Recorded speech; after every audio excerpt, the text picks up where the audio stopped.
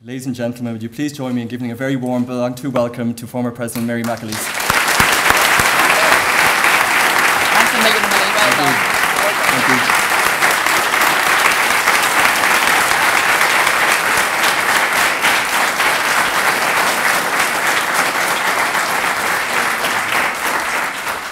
you. Good morning, everyone.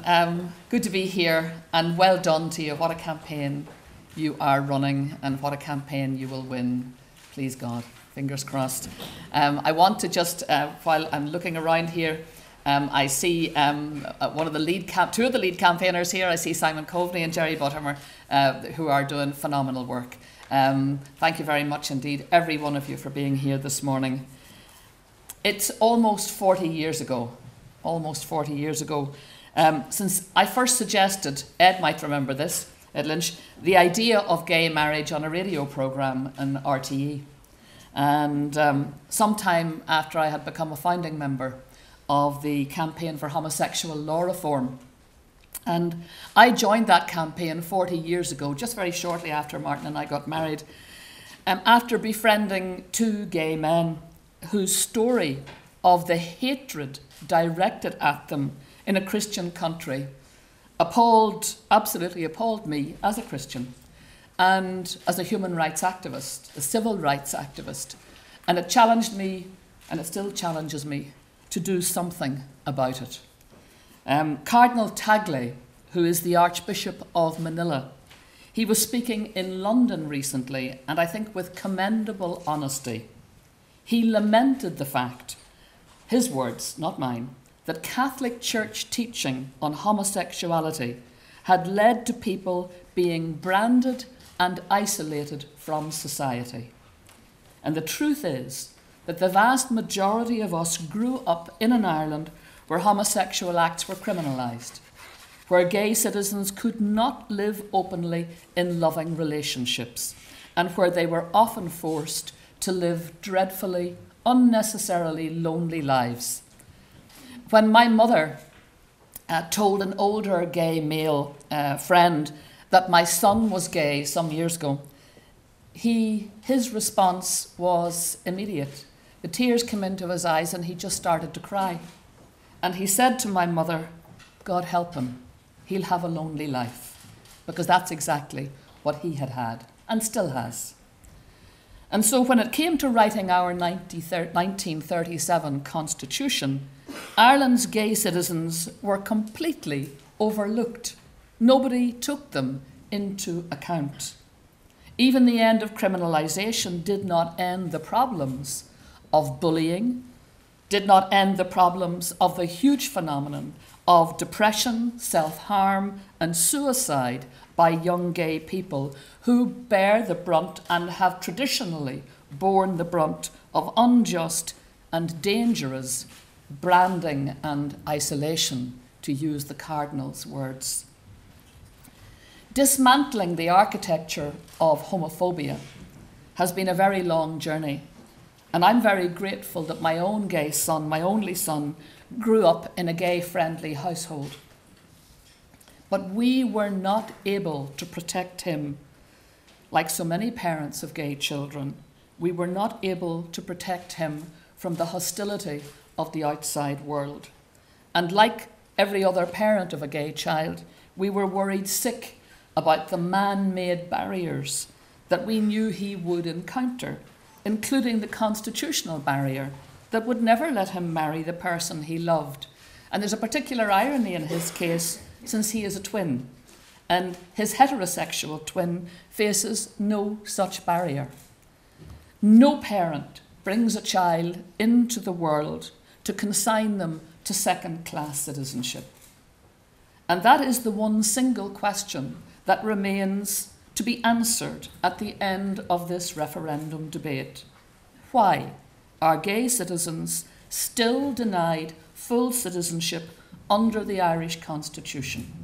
I have yet to hear a single convincing argument which justifies the continuation of this glaring inequality, especially now that we have this wonderful chance to remove it. On May 22nd, we, the adult citizens of Ireland, will be asked a really simple question. Do we agree to gay civil marriage? If we say yes, we will be conferring on our gay citizens the right to marry those they love in a registry office, in a civil ceremony.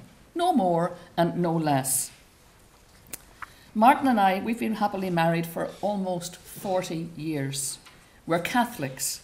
We've campaigned for marriage equality for gay citizens as a family since before we had children.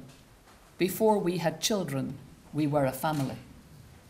We believe happy marriages are good for individuals and for society. We believe happy gay marriages will be very good for individuals and for society too. Will a yes vote affect my heterosexual marriage or any heterosexual marriage? Not in the least. But it will greatly affect my life and the lives of all parents of gay children and all gay children. It will give us peace of mind about our children's future, and it will give us real pride in our country's commitment to true equality. It will also right an unacceptable wrong. Our gay children will be able to know the joy and the peace and the comfort of being part of a loving married couple, fully recognised at the highest level our country can offer. Gay children are born every single day in Ireland. They have no idea what lies ahead for them. And our parental hearts break as we watch them gradually and often secretly, as we have heard, discover they are gay and realise to their horror that their church, their community, the constitution of their country, and sometimes sadly, saddest of all, their own families, have branded and isolated them thanks to increasingly discredited old attitudes. The people of Ireland have already moved far beyond those attitudes. And as we come to what is the next logical step, which is marriage equality, it's entirely natural, perfectly acceptable, that an educated and a conscientious public should first explore every angle. We have done that, and now issues that have been hotly disputed are much clearer thanks to thoughtful and credible advice from independent experts. Concerns were raised about adoption. We now know those concerns have absolutely no basis in fact. Dr. Geoffrey Shannon, head of the Adoption Authority and Ireland's leading expert on children and the law, along with Mr. Justice Kevin Cross, the head of the Referendum Commission, and an expert on the legal consequences of the marriage referendum, have told us, both of them, unequivocally, that if the yes vote wins, the current law and practice in relation to adoption will not be changed in any single way. Mr. Justice Cross is equally clear that this referendum has nothing at all to do with surrogacy. In fact, I think we have all ignored a very important reality, that on both sides of the referendum argument, there is considerable agreement about the need to regulate surrogacy, a need that will exist and will continue to exist whether the no campaign wins or the yes campaign wins. No one in Ireland, whether heterosexual or homosexual, has a legal or constitutional right to procreation using surrogacy. No one. This referendum, if passed, will certainly not create such a right for gay people.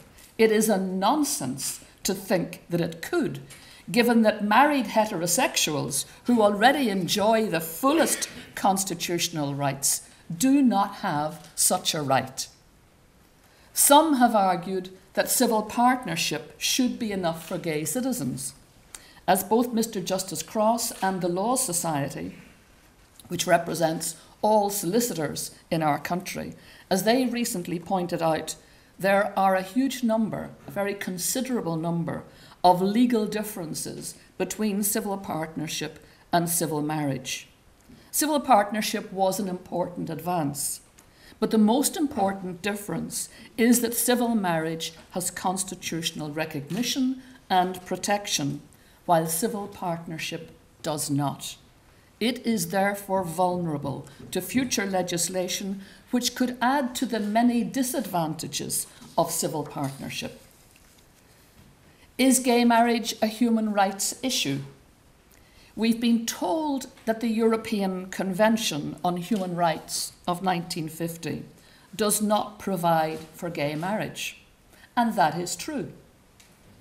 But what we haven't been told is that the Convention never ever set out to be a comprehensive statement of all possible human rights visible in 1950.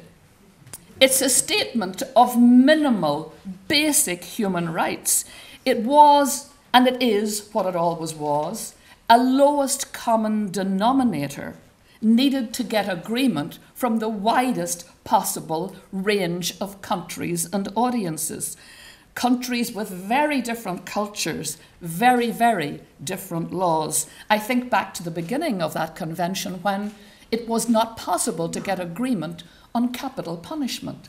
So the right not to be capitally punished was not enshrined in the convention then because they couldn't get agreement.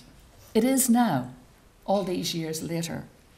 The convention was never intended to prevent individual countries from offering their citizens higher and better levels of protection and rights than those offered by the convention. And in some instances, our country already does that. Quite the opposite. It was intended to encourage nations to advance and develop their human rights culture, to get ahead of the posse, to be leaders and champions of human rights. And that is exactly what this referendum is inviting us to do, for it offers the Irish people the chance to enhance our citizens' human rights by establishing the rights of gay citizens to secular, non-religious civil marriage. As Mr. Justice Cross, head of the Referendum Commission, has pointed out, the referendum is not asking us to redefine civil marriage, nor is it asking us to redefine the family in Irish law. Any married couple in Ireland today, with or without children, constitutes a family under the Irish Constitution. And it is that family, comprised often of just the spouses, two people, which is protected by our Constitution. Like I said, when Martin and I married in 1975, we didn't have children until 1982. We were a family from 1975 to 1982. And now that our children are gone and married, we're still, the two of us, a family. Some churches take a very different view of these definitions of both marriage and family, and that is their right. They are perfectly entitled to hold to their own definitions and to have them fully respected by our laws, and in particularly our constitutional laws, in relation to religious freedom. But they're not entitled to insist that their religious definitions should prevail in our secular civil law, which is entitled to make non-religious provision for all its citizens. This referendum is about extending to gay citizens the secular, non-religious right to marry in a registry office, a right that heterosexual citizens already enjoy under our Constitution. There's a huge irony here, and it's an irony that no one has drawn attention to yet. And for all the many, many words, thousands and thousands of words that have come from my own church, the Catholic Church, on marriage, I have not heard anyone yet explain why it is this. That here we have the church in a very, very substantial defence of heterosexual civil registry office marriage. But the Catholic Church itself does not recognise the right of Catholics to avail of civil registry office marriages. Not in one single document of many, many thousands of words explaining to me and my family the church position have they explained that. I find that quite extraordinary. But nonetheless, it is evidence, if any were necessary, of the considerable differences which already exist between church marriage on the one hand and secular civil registry marriage on the other. And incidentally, no court has ever challenged the church's position, the church's decision not to recognise the civil registry marriage of Catholics. That has never been challenged, nor has its teaching ever been legally challenged on this issue. So why should the teaching be challenged if the constitutional referendum is passed? It will not be challenged if the constitutional referendum is passed, because our Constitution also guarantees full religious equality and full religious freedom. So this referendum has nothing in the wide world to do with church marriage, and a yes win, in my view, is completely incapable of having any legal or constitutional effect on church marriage, or church teaching on marriage, or church teaching on homosexuality, which incidentally is also absent from every single document produced by the church. Our Constitution guarantees the church's full religious freedom. Some have pointed to the obvious physiological differences represented by heterosexual and homosexual relationships and the unique procreative capability of heterosexual marriages as justifying maintaining civil marriage as exclusive to heterosexuals. But while the intent to have children is essential for the validity of Catholic church marriage, procreation is not a stated purpose of secular civil marriage, nor is it a requirement for validity of secular civil registry office marriages. Another example of the huge differences between the two, differences that will continue to be completely honoured in our constitutional law. Others have insisted that marriage has served us well for centuries in its current form and should remain as it has been throughout history. That argument is barely credible, given the enormous social and legal changes to marriage in the last century alone, with the transition from property-dominated marriages in which women were very unequal second-class partners, to today's model of companionate marriages based on romantic love. Until the Catholic Church Code of Canon Law was changed in 1983, church law described marriage as a remedy for lust, or in their words, concupiscence. But check the dictionary. It means lust. And it also went on to say that the widowed, it told people who were widowed, widows and widowers, this is what the Code of Canon Law said until 1983. A chaste widowhood was more honourable than remarrying. The Church changed these and indeed many other similar restrictive teachings in relatively recent times. And indeed, I'm very gratified that before the Synod in October, the forthcoming Synod in October, Pope Francis has set up a working party to look at the Church's teaching on homosexuality. The truth is that marriage is already one of the most rapidly evolving social institutions. Not so long ago, married women could not legally own their own property. They had to give up work on marriage. They could be legally, physically chastised, or God help us, even raped by their spouses with spousal impunity. It's only in recent years that anything like true equality between spouses in heterosexual marriage has been established. Gay marriage will strengthen that equality between the spouses, just as it will strengthen equality between citizens.